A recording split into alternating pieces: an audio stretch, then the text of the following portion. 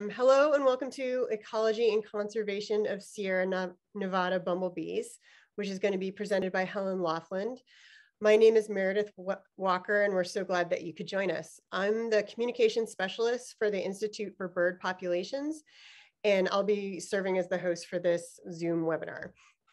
So before I introduce Helen, I would like to introduce our organization to any of you who might not be familiar with it. The Institute for Bird Populations is a 501c3 nonprofit founded in 1989 to study the causes of bird population declines. The Monitoring Avian Productivity and Survivorship, or MAPS program, was our first major initiative and our best known program. MAPS gathers critical information about the health of bird populations on their breeding grounds using data collected at bird banding stations. We run a sister program monitoring bird populations on their wintering grounds in Latin America and the Caribbean called El Monitoreo de Sobrevivencia Invernal, or MOSI. We also offer training in bird banding and conduct studies on molten plumage. IBP collaborates locally, nationally, and internationally with government agencies, universities, and NGOs to assess the effects of climate change, land management actions, and other ecological stressors on populations of birds, and more recently, pollinators, and to prescribe practical solutions to conservation challenges. So apparently today is Giving Tuesday, and if you're inspired by our webinar today and would like to support our work, please consider making a tax-deductible donation, and I will put a link to our donations page in the chat panel. And now to introduce our speaker, biologist Helen Loffland. Helen is IBP's Meadow specialist, but I often refer to her by her unofficial title, Sierra Meadow Queen Bee. Helen has spent the last 20 years studying willow flycatchers and other meadow birds, carnivores, insects, plants, and fish, primarily in the Sierra Nevada. She is particularly interested in the complex disturbance regimes and associated ecological relationships in Sierra meadows, and for the last 5 years has worked on multi-species bird monitoring protocols for meadow restoration. She is now expanding her research into pollinator use of ephemeral riparian and upland habitats in post-fire landscapes. Today, Helen will be introducing us to the ecology of bumblebees and some of the research IBP is doing to help to conserve them in the Sierra Nevada.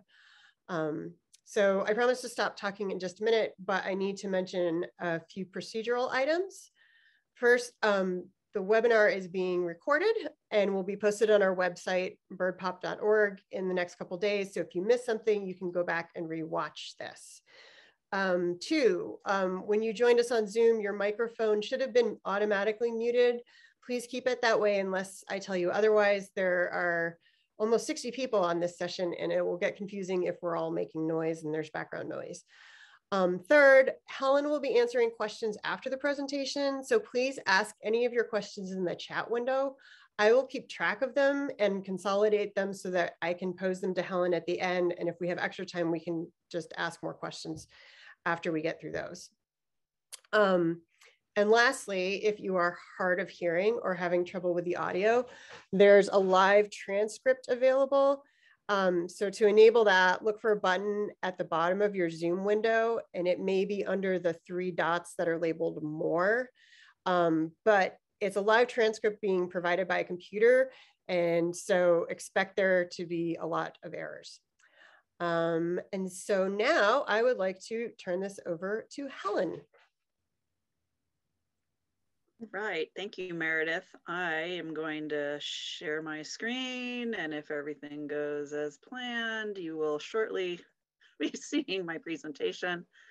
Let's see, I need to put it on slideshow. So Meredith, can you see that, since I can hear you? I can. Okay. That's good. All right. So as Meredith said, I'm going to talk today about bumblebee ecology and conservation in the Sierra.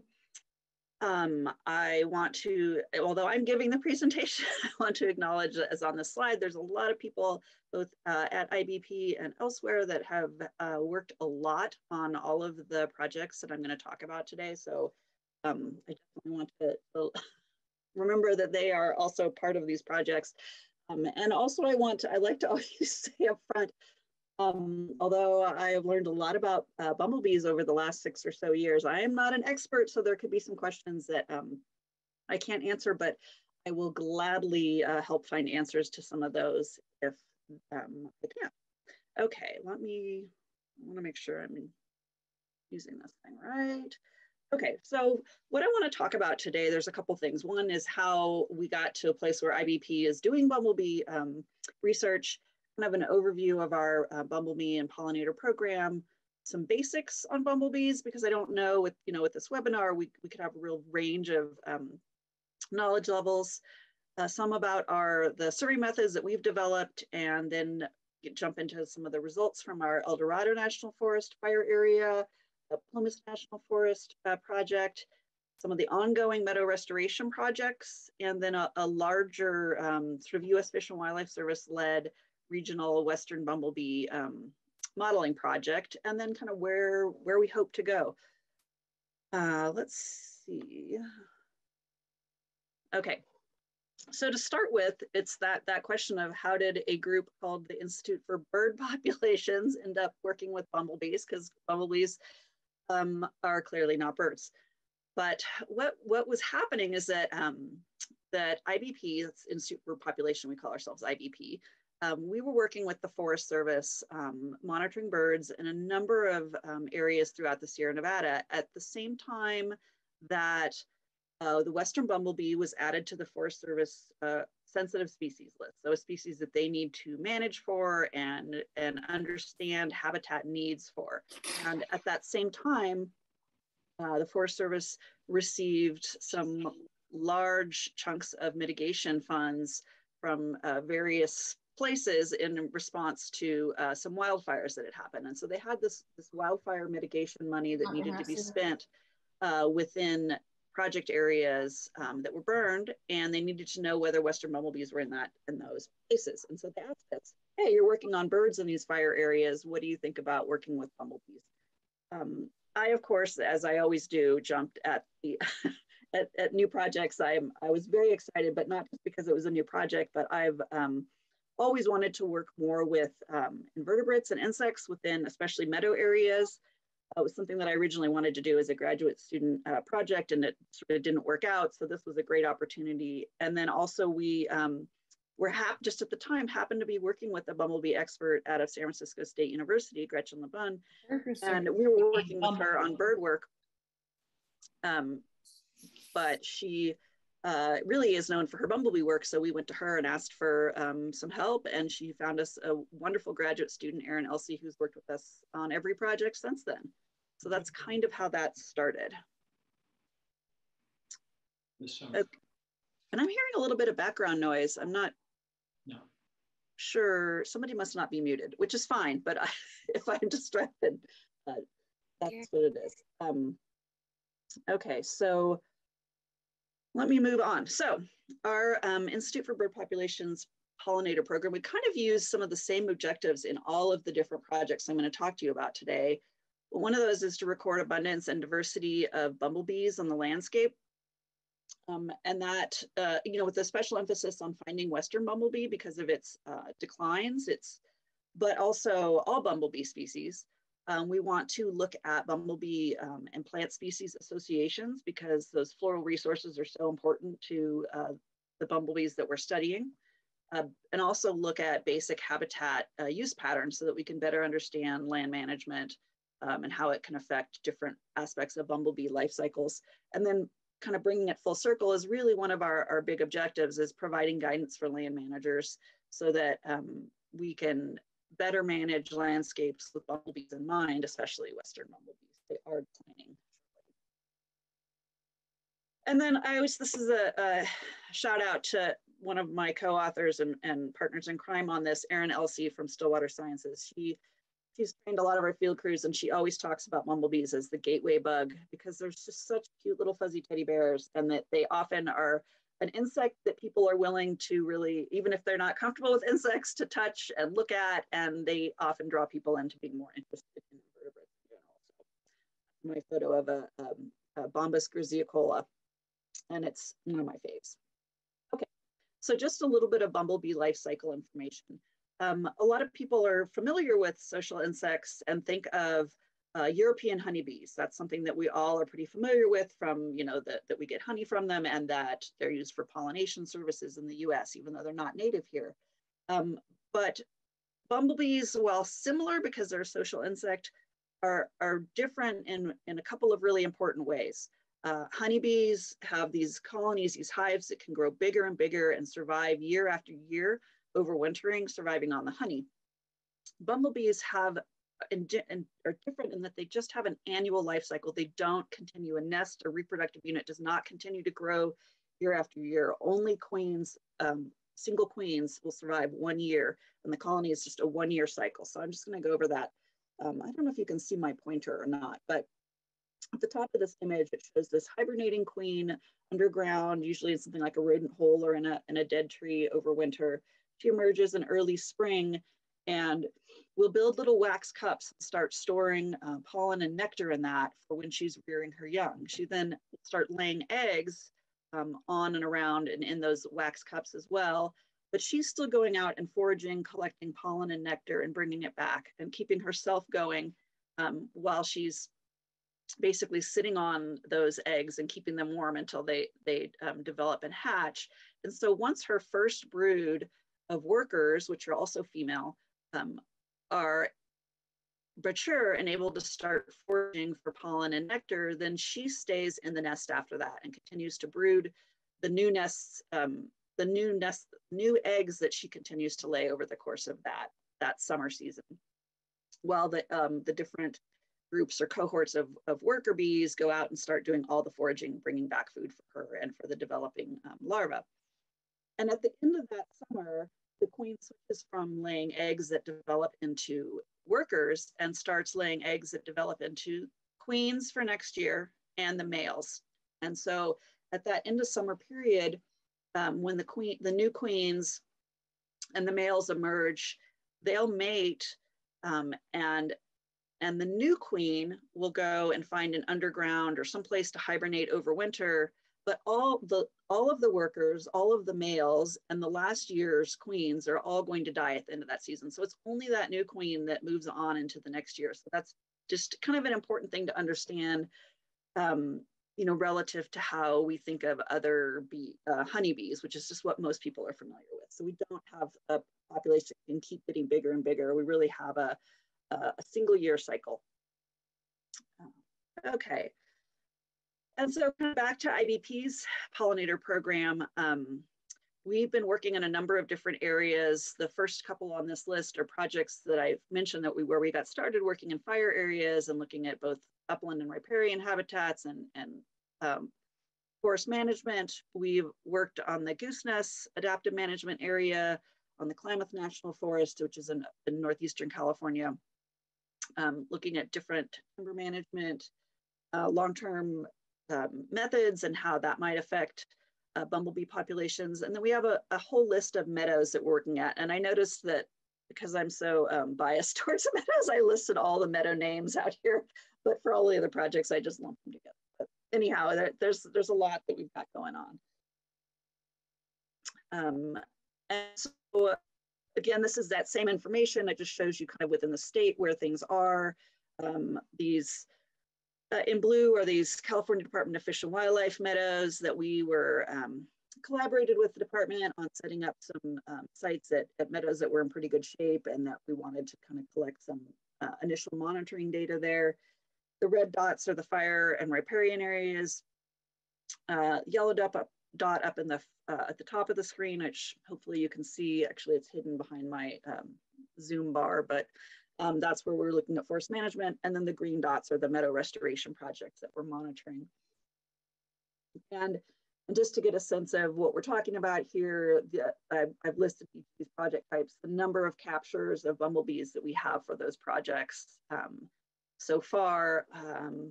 And these all started, around some of these started in 2015, some of them more recently. But mostly right now, it's the meadow restoration projects that are ones that are still ongoing. Okay.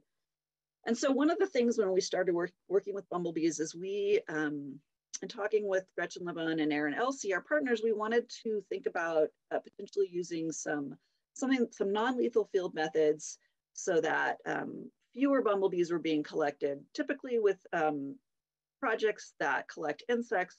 Usually we collect and then pin and store those insects in museums or in other collections for use with DNA projects or just as a reference collection. And so although we do collect some bumblebees for a small reference collection, we decided to use a method that relied more on in-hand identification and photo identification, and not so much on lethal collection methods. Just although, you know, mostly we would be collecting workers, which aren't necessarily a reproductive unit per se, we just want to limit our impact on some of these species that are not doing well. So basically then what we have is and I'll show you some slides that can make this a little more sense, but we use these standard 20-meter circular plots that we visit repeatedly over the season and then year after year in multi-year projects, where we do the exact same 16-minute active search of that circular plot, collecting with the net all the bumblebees that we find in the plot. We put them into little plastic vials and into an ice chest, where we cool them down so that they slow down enough that we can look at them and identify them after the fact. We record, so after they've cooled and we've finished our 16-minute search of the plot, we will take them back out of the ice chest and photograph them. And we keep records so that each photograph is linked to an individual capture with the date and the location and time information. And so we store those photographs sort of essentially as a reference collection as well that can be taken back to any specific bee we can look up. And then once they warm back up again, those bumblebees fly off and continue to do their foraging and taking pollen and nectar back to the nest. We always record the plant species that bumblebees are captured on so that we can start to understand what plants are being used by bumblebees in our project areas. And then we also record what plants are blooming within the plot so that we can look at both what they're selecting to forage on within a plot, but also what their choices were essentially within that plot. And that gives us more information on some of that, what the plants they're preferring to use at any given day or any time. And we also collecting basic data about what that plot's like. How much tree cover does it have? Is there a creek running through it? Things like that. And then that identification that we do is based largely on just characteristics that you can see in hand. That's a really great thing about bumblebees versus some of the other bees or other insects that you might capture. You can get to the species level really without needing a microscope or to take it back to the lab. And so it's a taxa that lends itself to doing these types of surveys. And this isn't just an example.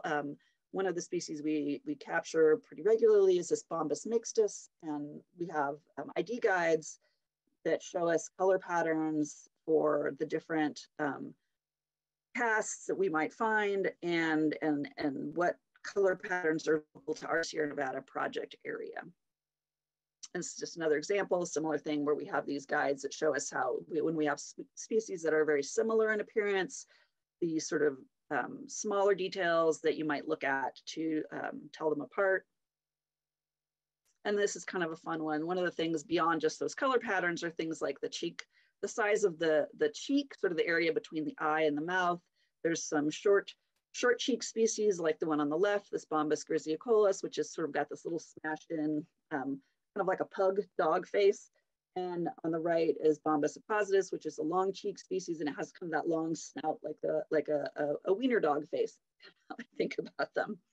But so those are some of the ways that we identify species in hand. So back to this slide, I just want to now move into some of our specific projects. You see I put a little purple circle down there around the Power Fire and Fred's Fire.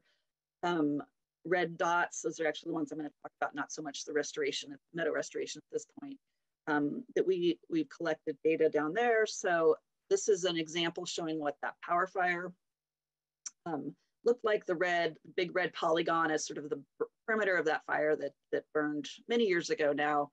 And the small dots that you're seeing on the screen are showing where our survey plots are, those 20-meter circular plots. And for this project, we had them in clusters of 5. Sometimes they're in long transects running up and down a stream system, but this is just kind of giving an example of what that looks like for a study design. And there we go. And so on to some of the results. So this project actually is one that we had the most years of data collecting within the project area. And so one of the first things that really jumped out at us is when we just looked at the abundance of bumblebees, and it's been corrected for capture rate so that it's the amount of effort spent surveying is standardized between all of these. And you can see that in 2016, we had just massively more bumblebees captured across the board than we did in other years. And so that's one of the things that jumps out right away, is that there's a lot of temporal variation from year to year in the numbers of bumblebees that you're going to see on the landscape.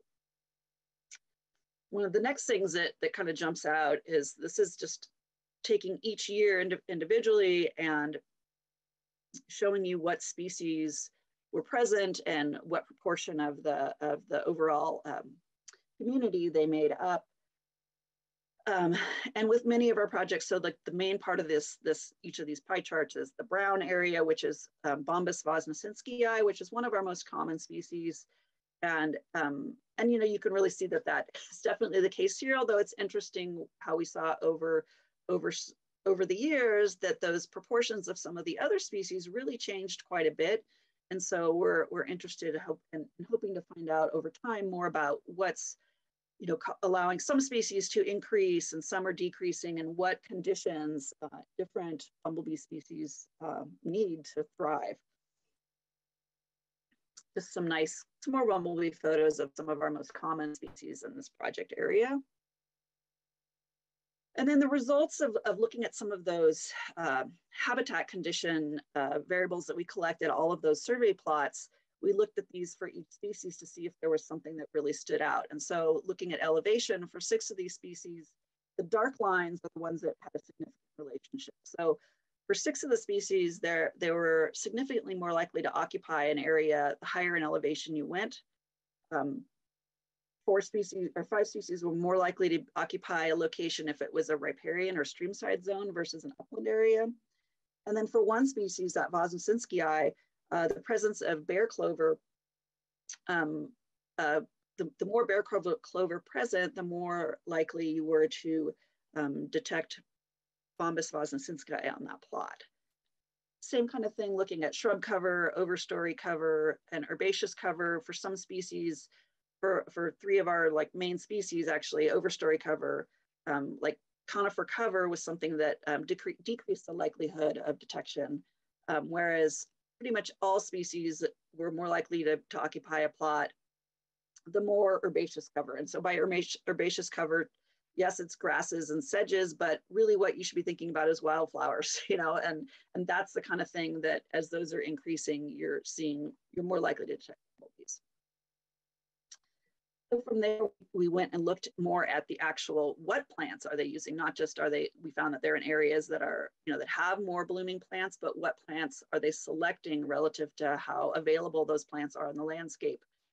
The dots above the dotted line are ones that were being selected more than you would expect just based on how available that plant was. And dots below the line are ones that were selected less than you would expect based on how prevalent that plant was. So like at the bottom of this chart, you see whitethorn, which is this shrub that covers these post-fire landscapes and are covered in white blooms. It's very available, very abundant, yet the bumblebees were not selecting that very often. So even though it was abundant, they were not selecting it, versus something like at the top of the slide where you have this group of Phacelia species or bear clover, which was being selected even more than you would expect just based on how available that plant was. And so it starts to get to understanding what plants are really being preferred and used preferentially by bumblebees. Taking some of that same data, these plants that we know that they like and are using, and looking at how that timing is. And so we can see how many bumblebee captures are on different plants over time. And this really, the point of showing this slide is that these bumblebees are needing a lot of different plant species to fill that whole window of the spring, summer, and fall with resources. You know, one plant, if you had an area that was covered by just a single plant species, the bloom window is not likely to provide foraging resources the whole summer.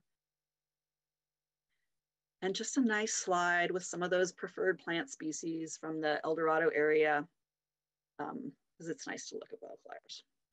Okay, so now I'm going to move same kind of information, same data collection techniques, but I'm going to move up to the Moonlight Fire, which was up in the Plumas National Forest further north at the same time period. The map on the left is showing you how we had the green dots are all the bumblebee plot locations that were in transects along these streamside zones. We actually, for this project, had a number of places where we co-located bird survey plots so that we could collect both bird and bumblebee data in the same exact location. And so I'll talk a little bit about that. And then just to get a sense of what these riparian zones looked like, the kind of picture in the upper right shows this regenerating willow and aspen area after fire went through. But some of the streamside in this area had very low intensity fire and would have, you know, still have a lot of conifer cover. So it's a real range. And then just the gratuitous photo of a lovely Nevada bumblebee on Meadow penstemon, which is one of my favorite flowers, one of their favorite flowers.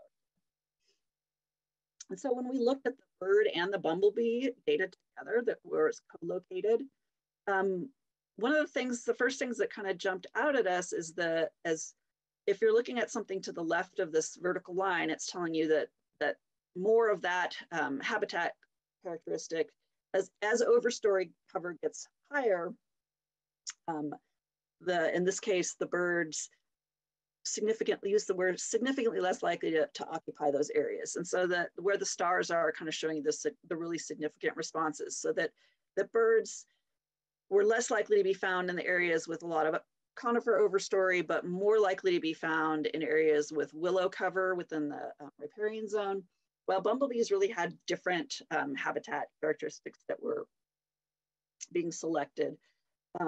Bumblebees were less likely to be found in areas with really dense shrub cover, but areas with lots of floral diversity, lots of flower richness, and at higher elevation, that's where we would expect to find bees. And so kind of what we took away from this is that when we're looking at fire restoration or riparian restoration, is that riparian birds and bumblebees aren't going to need exactly the same things. And we already know that about so many different taxa that it's hard. You can't manage any one acre for every species of wildlife or for every land management use. That it's just not really a workable situation.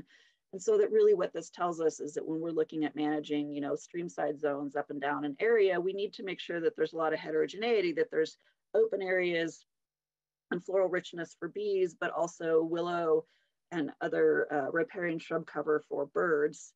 And two, the other thing that I take away from this is that these riparian birds and the bumblebees are liking characteristics that are associated with disturbance, whether that's natural wildfire moving through, or flooding in riparian zones, or avalanche chutes. Those things that regenerate and regenerate willow and regenerate floral diversity are things that benefit a lot of these species.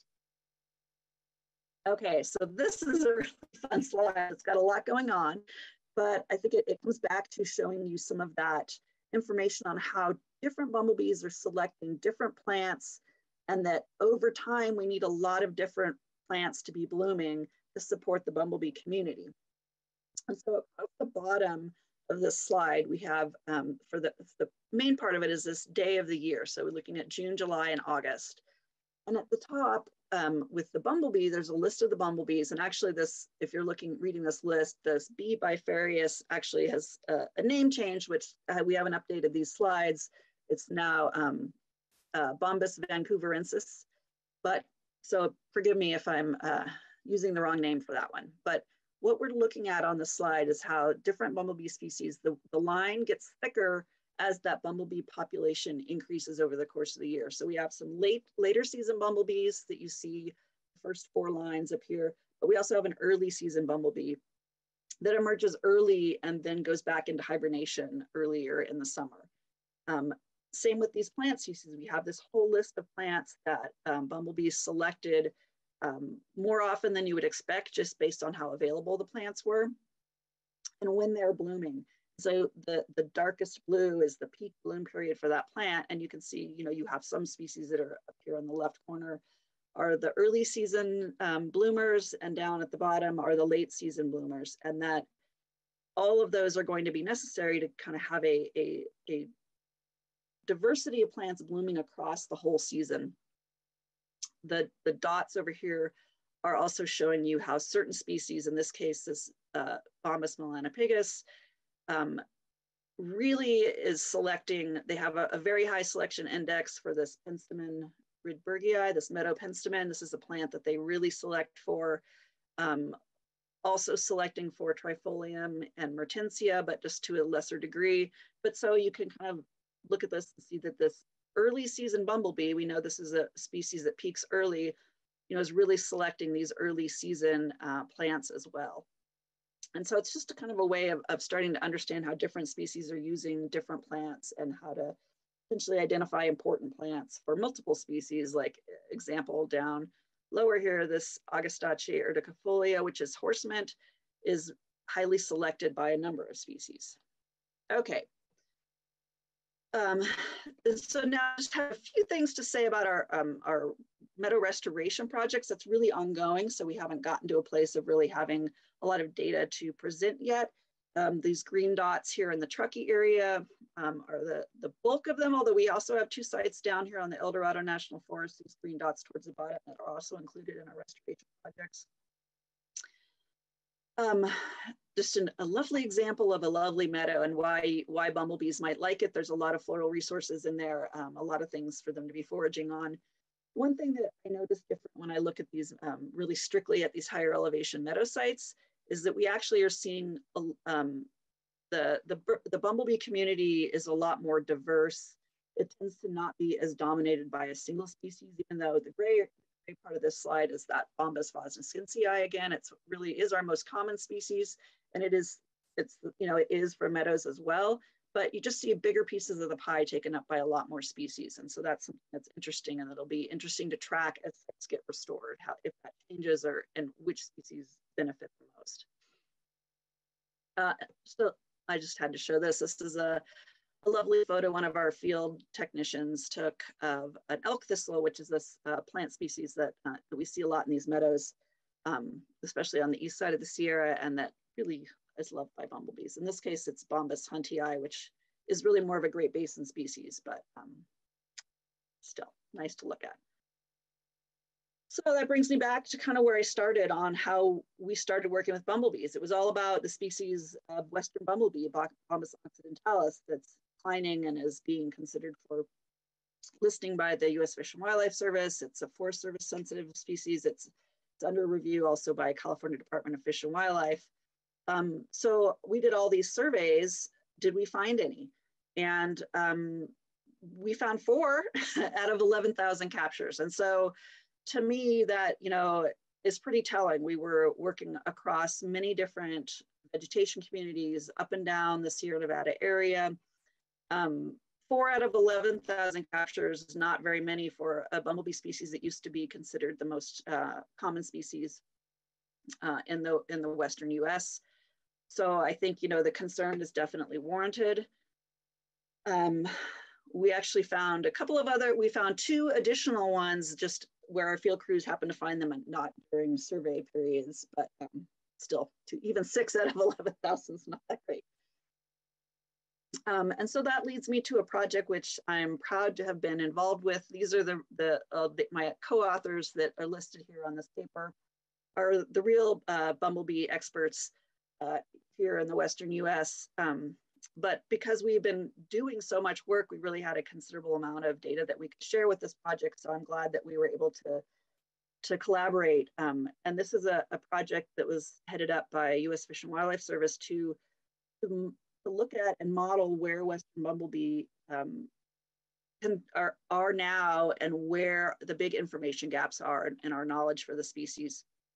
And so the map at the top of the screen The darker orange areas are the areas that the current modeling suggests that those are still areas that are probably the species is still hanging on. But the lighter the color, the closer to basically white, are areas where we really are not seeing high occupancy, very few Western bumblebees, which is, what is something that our results over the last 6 years have shown as well. But next steps in that project is what's grown out of that is this California Bumblebee Atlas, which is an effort to take those the models that were created where we have and look at where we don't have good data and identify places that we need to be collecting, doing surveys to see whether there's Western bumblebee out there, as well as other bumblebee species, and see how we can improve the occupancy model and understand what needs to happen next for the species. And this is a project that's really launching next spring. But if people are interested, it is a community science effort. This topo map you can see on the screen with the red square. That red square is the Bumblebee Atlas grid that I adopted last year. I got a few surveys in, and the Caldor fire, which if you're from Northern California, you'll be familiar with, that burned through that whole area shortly after I did my first surveys, but it will still be very valuable information to look at post-fire.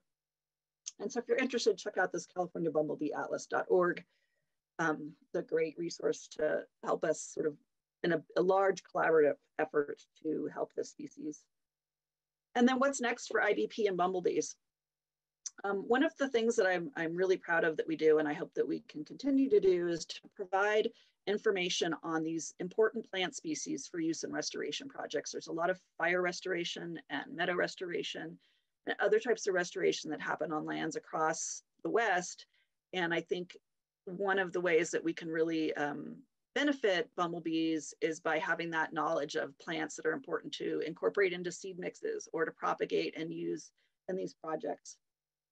Up next, we're also looking at some of analysis on some of that temporal variation and bumblebee abundance that I was talking about, how there's certain years where you have very high numbers and other years where they're much lower, and trying to tease that apart to see, try to learn more about what's driving that, whether it's things like weather, floral resources.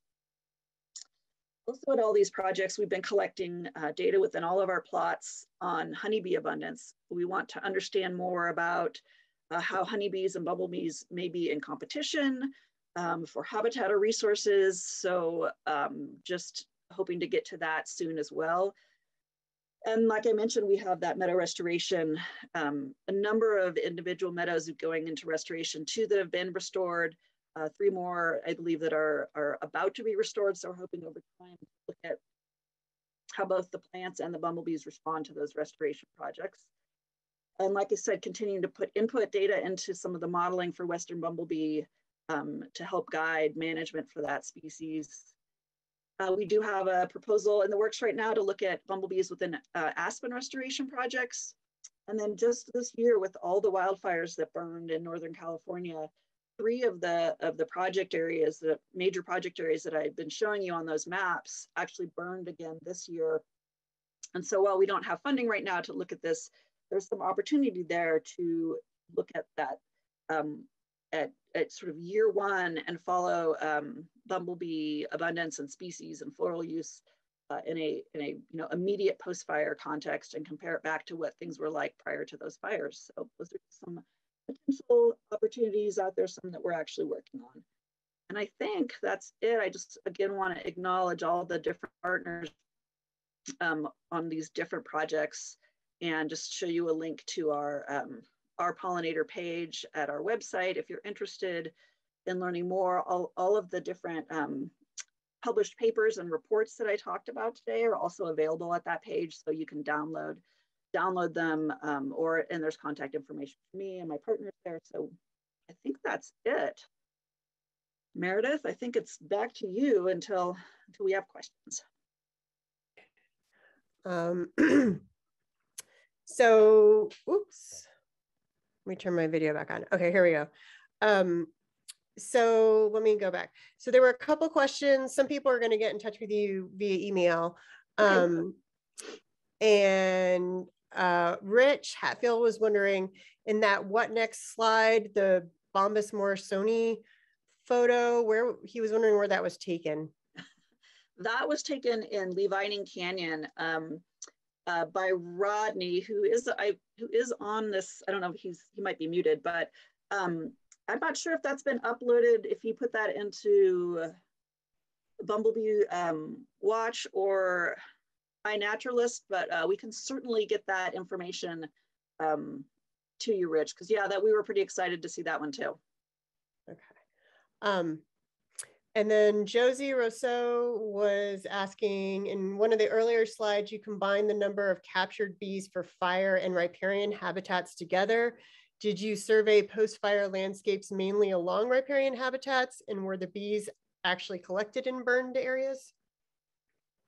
Yeah, so it's kind of a mix. And we collected in the El Dorado project, so the sort of furthest south, we had plots that were scattered across both upland and in riparian areas. And so we worked across all of those. On the Moonlight Fire, our plots were in a fire area. However, they were mostly restricted to the riparian zone just because of what the objectives for our funder on that project was really looking at riparian restoration needs. So they were riparian zones that had largely been burned, but to varying degrees. So some could have been really high intensity burn and some were lower intensity and some unburned patches as well. But that Moonlight Fire area were all within riparian zones. Okay. I have another one. Chris Loggers was wondering, was the time and temperature when surveying consistent from year to year? That's a good question. I mean, we did use, we do the time for sure. We tried to really make sure that, because we had multiple visits each year. So let me back up a little bit. It's not to say that the visit to, plot A1 on this project occurred at the exact same time every year, but we would start with our random sampling at lower elevation plots and work through all of those, and then start moving into higher elevation. And we would do 2 visits to each plot each year. And so we would basically use that same process each year, but that's not to say that an individual plot was visited at exactly the same time year to year, if that makes sense. and time of day and temperature, those things could, of course, would vary somewhat. But we had minimum temperatures that we did not survey when it was raining. We did not survey at low, like I think less than 50 degrees. I think was our temperature range, and time of day was pretty consistent as well, like 10 a.m. to about 3 p.m. Okay. Yeah, Chris also had another interesting question that I'm curious about. Have you looked at the plant species used by bumblebees relative to their facial shape? When you were talking about the cheek length and stuff. We have a little bit. We've started some of that, and certainly we do see some things like there's the bumblebee species flavifrons, which is quite common in a lot of our project areas, and we've been able to like for that species key out differences in what their plant preferences are versus some of the other bumblebees. So that they have a long face, they tend to like things like the Indian paintbrush, the delphinium, some of the longer corolla flowers. And so we do see some of that. And that's kind of one of my hopes too, as we have more data from more sites and more, just collected, that we can start to look really at plant preferences across range for individual species. It's definitely something that I'm really interested in. Cool. So Gia Martin was wondering where the 4 captures of Occidentalis were. Were they all from the same area or different locations? I meant to show that on the slide and I did not. One of the captures of Occidentalis was along the Little Truckee River, and I think that was 2017, the Brazos Meadows system. And then the other 3 or 4, I don't remember how many, I guess I said, yeah, 4. The other 3 were up on the Moonlight Fire, and they were in slightly different areas within that fire. A couple of different drainages. And then I mentioned also that we had 2 other that we detected, not as part of the surveys, just casually. Number 5 was up in the Moonlight Fire as well. And then the last one was just this year at Lake Almanor at the Canyon boat ramp right before the Dixie Fire moved through that whole area. But, and we have shared those with the different partners, the land managers, so they do know where those are. But. Cool. Okay, here's another one. Josie Rousseau was wondering, did you do bird point counts at all the locations where you collected bees, or was it mainly done in Plumas National Park? It was just, yeah, it was just on in the Moonlight Fire footprint area, that one project. Yeah, that would be that would be pretty amazing, and I would love that. But that yeah, that's whole orders of magnitude more funding and effort. But yeah, so it's really just for those, a subset of the plots on the Plumas. I think, so I'm going to ask one because this is one of my favorite bumblebee facts that I learned from you. But can you talk a bit about how worker size changes? I mean, some of the folks on here are probably bumblebee nerds, but I wasn't. Like how worker size changes over the course of the season? Yeah. The first, so that first brood, when the queen lays her first set of eggs, and she's the one doing all the foraging for them and keeping, bringing food back to them. They're small. They're a small little group of workers. And then once they go out and start collecting food and then rearing another brood, as the season goes on, each subsequent brood gets a little bit bigger, because basically there's just more people providing food and resources. And there's probably other, there could be other factors as well, but a lot of it is that resource availability, that there's just lots of hands bringing food back to the nest. And so the individual workers are actually getting larger. Yes. So by the end of the summer, and you can kind of see this, because it depends on the species, and there's a lot of variables, in here, but you can see an older worker she's more worn and her wings are all tattered, and she just, has lost a bunch of her hair. Well, oftentimes, if she's from the same nest, will be much smaller than one that just recently emerged as a worker and is going about her business. They can be dramatically different in size, to the point where those last workers are almost as big as the queens, which are kind of a whole nother level larger. Cool. Mary Lou Fairweather was wondering, are your records for bumblebee and plant species of concern all entered into CNDDB? The bumblebee data, I don't know if it's, so we've reported bumblebee data. We probably have, I do have to update probably for 2020 and 21 still, but up through that CNDDB, they have it. Whether it's been updated, I don't know. Within the public outward facing part of it. And then plant species, that we started talking with CalFlora about how to best get some of our plant records, to look for a way to make that more publicly available and encapsulate it into a database. But it's still, that's mostly something that, is internal right now for us. Okay. Gia was wondering, have you ever found their nests or their hibernation locations? Yeah, I have. Mostly, I'm trying to think if I found any hibernation locations. I'm not sure about that one. And I've gone out and looked. There's actually another kind of fun community science project that people can take part in, which is actually going and looking for hibernating bumblebees. So check that out too. It's kind of fun. I've tried it, but I haven't found any doing it. But for nests, we have, usually it's just by chance you stumble upon a spot where you see, you notice like, oh, there's a lot of bumblebees right here, and then it's just kind of start watching and looking for where they are. And I've had personally in my yard, a lot of times old birdhouses have been taken over by bumblebees. There are a couple of snags that we have in our yard that have old woodpecker nests in them, have been taken over by bumblebees. Bumblebees really like to nest in spots where there's like in old rodent nests. So either in a rodent nest underground, or it could be a rodent nest up in a dead tree. That's one place that you'll often find them, but it could be just under a boulder, or even kind of in a pile of leaves. So it's something that it's fun, and we keep track of that. Anytime we find a nest, we're recording the location and the species.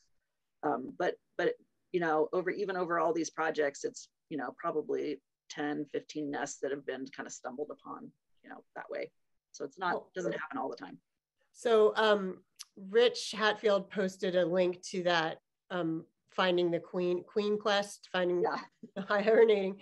And then Chris Loggers also mentioned in the chat that the rogue detection team conservation dogs are or will be trying to look for queens and nests, and will be interesting to see if the dogs can find them.